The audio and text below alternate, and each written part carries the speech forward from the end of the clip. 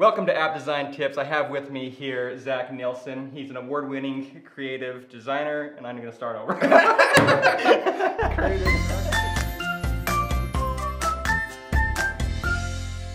Welcome to App Design Tips. I have with me Zachery Nielson, an award-winning freelance designer. I think I nailed that introduction that time. Yeah, perfect introduction. And so if you want to go ahead and introduce yourself.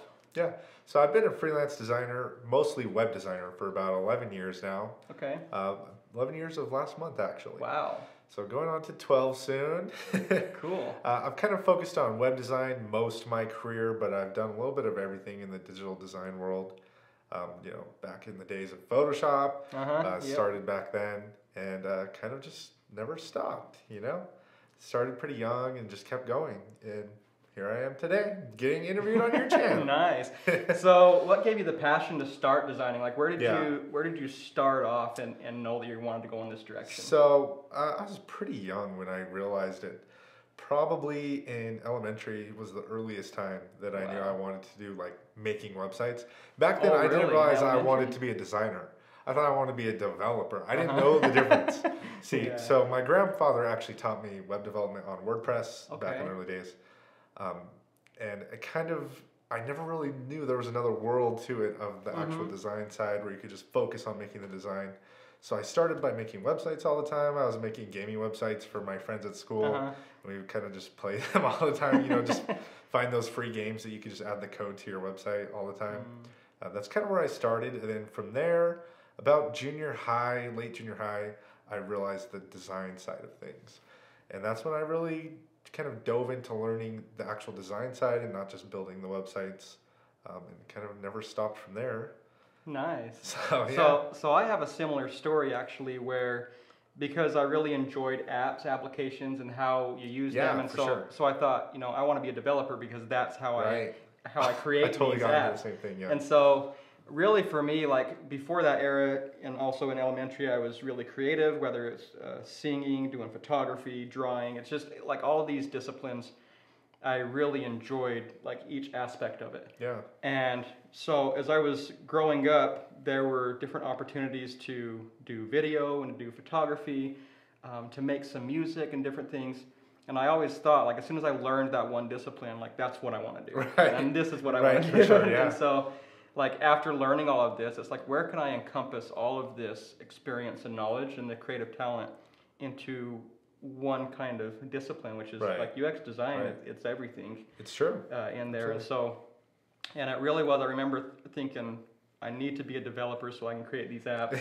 And when I started getting into it, I was like, no, I'm going to find developers. Exactly. I'm going to start wait designing. a minute, do I have to do all of this? Yeah, I can get my vision out there with a team helping me out. And so that's kind of where my story was too. Yeah, mine was pretty similar. I mean, I kind of skipped over the part where I got really into Xcode and stuff and making iOS apps. Oh, nice. Yeah, in high school I really got into that, and kind of pretty similar to you, but just kind of grew into design and really fell in love with it, and to actually do a lot of like experimental web design too.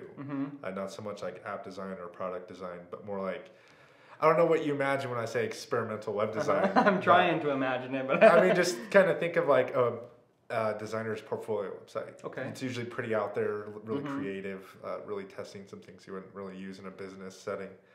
Those are the things I really enjoy doing and still enjoy doing today more than anything. So pushing the boundaries of your design in the way. Okay, exactly. Cool. Break the rules, Don't be another Apple.com. That brings me to my next question, which is, what is a UX designer to you? So explain UX design. Yeah. Great question. I would say UX design is kind of like an art form, really, of understanding how a person. I'm trying not to use the word user, by the way. This is a trending thing. If you haven't noticed on social media, people are trying to stop using the word user. Okay. So people that use like your people app, your website, design. Right? Yeah. Customer it's going to happen. I'm telling you. People are insane with these titles. Experience design XD, not UXD. Seriously. But I would say it's really understanding how someone uses something and designing the experience around how they use it is probably the easiest way to describe it for me. Okay, and that's similar to me too, and a lot of people confuse, this is going to be my next question, is the difference between UX and UI design, and they think because I can design pixels, I design a user experience. And I think it's definitely different, yeah. Yeah, and things like they bleed into each other somewhat, but you really have to understand that person. Mm-hmm. There's a lot more research in the UX side than there is in the UI side, right? Yeah, and I feel like people can also, they have their own troubles in life or troubles at work or different things that if they wanted to find out, would I be a good experienced designer, they can start to think about different experiences throughout their life or career or different things that they might find unfitting and change that for themselves. Yeah. And that's where I think if you start off doing that for yourself and making that better, you can start to understand other users' needs as well. You can start to do that research and say, now I know how to solve problems. I know how to create a good, perceivable, tangible plan, whether it's pixels or not. You do that, and then you say, now let's understand other users and their pain points, where I may not have those same pain points, but if I can learn that, I can apply that same practice. Exactly, I totally agree.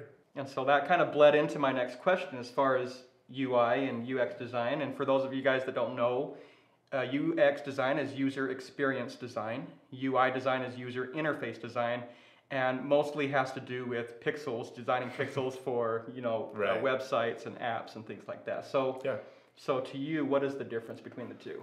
I kind of touched on it a little bit, but like UX design is more like you have to understand the person that's using it, not the user, the person that's using it. UI is more making it actually look good and making it make sense in the digital form. And I think they're both very vital and they both go together very well. And they're absolutely necessary if you're doing product design, but not so much if you're doing like experimental web design like I was talking about. But I think that's the main differences. Cool. Yeah, and what I think too is there's a lot of people that are really good at both, and they can do both very well. But I've also seen people that are really good at the experience design that can lay out the wireframe of something and really plan things out, and they really do pass it off into an interface designer or a graphic designer to polish it up because they're too busy with the research and especially when it's like a big app or something, there's a lot of factors going into a lot of people that are impacting it. And you definitely are going to want separate people when you're in that type of situation. And I think there's separate phases too. Like there's times where we're trying to solve problems and figure out like, is this what we're going to keep? Is it not? If you start to design high fidelity, you start getting mixed up in the meetings of, should that be this shade of blue? Like, should it be this? And you're like, wait a minute, do we even want this? That's the question. And so really designing in that wireframe mode and really having them focused and narrowed in on solving the problem first, you can start to solidify those ideas and then say, after this phase, now let's go and polish this up. Yeah, I think that's absolutely perfect. What is your primary process? So let's say somebody comes to you, a freelance client comes to you and says, we have this project we want you to take on. What is can you walk us through the process of what you do? The first thing I do is look into who this person is, who they're with.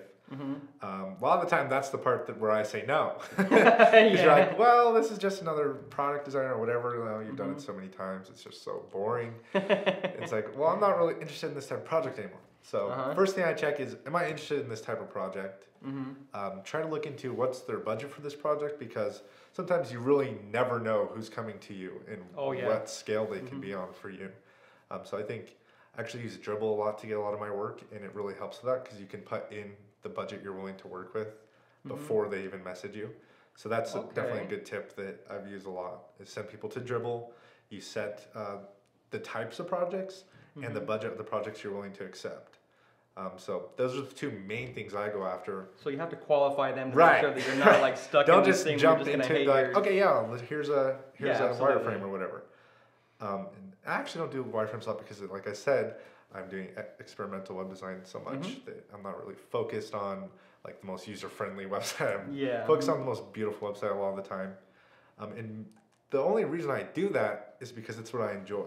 And if you can find a market of people for what you enjoy, why not just go after that? Right? Like, there's so many product design opportunities I can go after. That'd be so easy to do just because you've done it so many times, so much experience in it. But I think it's super easy or super important to find your niche and really find that area that you're in and go after those clients. So like I do that with my Dribbble, and I set up my Dribbble with my portfolio, it's not in all a showcase, my work. it's like, this is what it's I want to do. the type of work I want to do. Absolutely. I think that's super important for my process of getting clients in the first place. Yeah.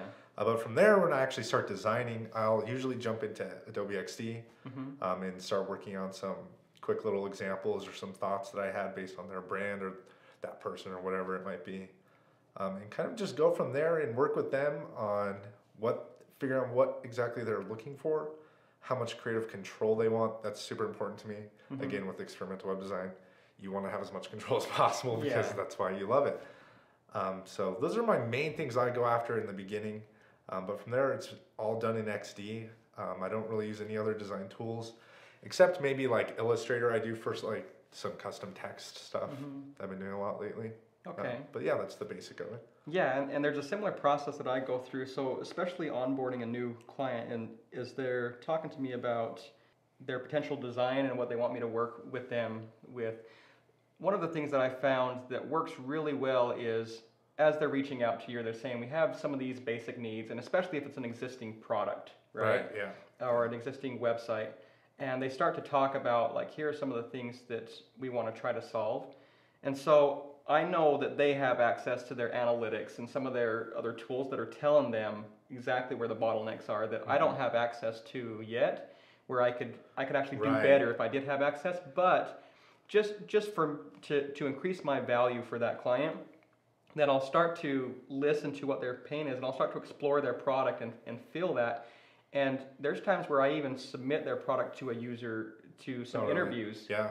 And I'll start to tell them, like, I imagine here are some of the things that you're having some pain with, and here's some of the things that you might want to solve in your business that your users might love. Yeah. And just doing that, even though it wasn't the exact thing that they came to me with, it's like he has some understanding of how to solve some problems. That totally makes sense, yeah.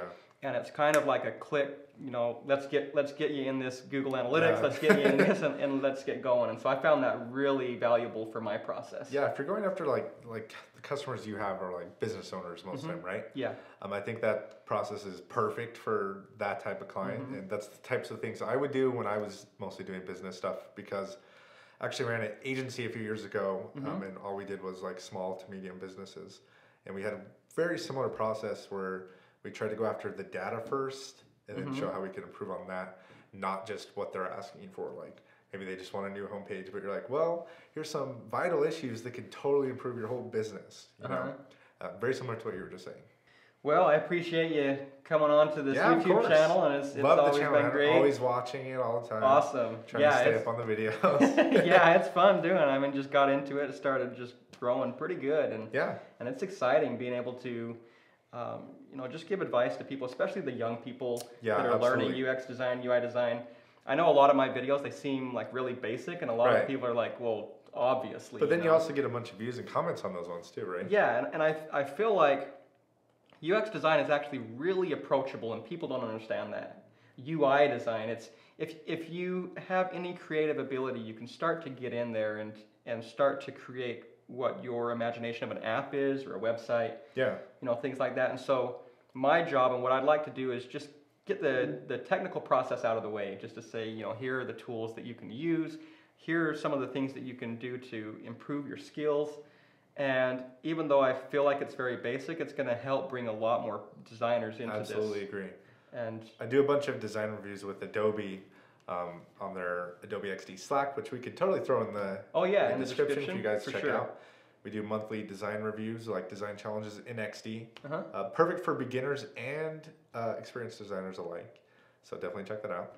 But anyways, cool. Yeah, and XD is free too. So if you guys want to, I mean, it's totally free. I totally forget about that. Yeah, and that's one of the things too. Is they say that we want it to be so approachable to people that we want to give it away for free, so people can and get right at it. Yeah, and it's really easy to learn. It totally shows in the design reviews I do. There's a ton of beginners, a ton of people that are not professional designers whatsoever. And it's interesting to see what they come up with. There's so many of them that are so interested in just starting UX and UI design. Even when we judged at the Creative Jam, the people that were competing there, they said this is the first time we've ever opened very similar type of people. XD, very first time. And you're like, wow, there's the animation of it. And seriously. It's so easy to just get involved into it. Yeah, and they're just like, I had no idea that you can do all this without code. Exactly. And the crazy thing is, the whole way I got into a relationship with Adobe was because of the beta XD. Oh, really? I actually tweeted a picture of something I made in like the very early beta, and they reached out to me to make a UI kit from when they launched the official version. Oh, and it kind of just kept going from there. So yeah, I'd say XD has opened a ton of things for me from the very beginning. Very nice. But yeah, I totally agree with you on the aspect of building community and helping beginners. I mean, it's something I do every day with the Adobe reviews, and you're doing every day with your channel. So yeah, definitely love to bring them both together. Cool. Well, it was nice having you, and thanks for coming on the channel. Thank you. Thanks for watching, guys. If you want to see more videos, tips, and tutorials like this, be sure to subscribe and hit that bell icon for more videos.